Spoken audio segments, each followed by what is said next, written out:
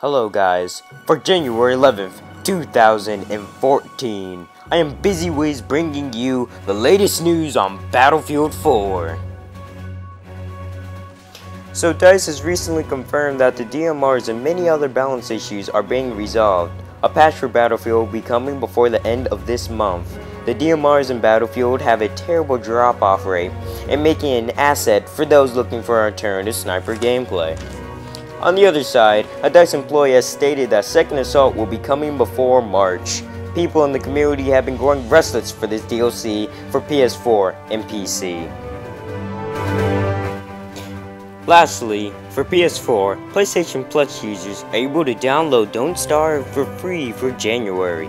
Don't Starve is a hardcore top-down 2D survival game, in which you must gather materials and food to survive the winter and find your way out of the strange world in which you are inhabiting. This has been BusyWiz, War Correspondent, signing off.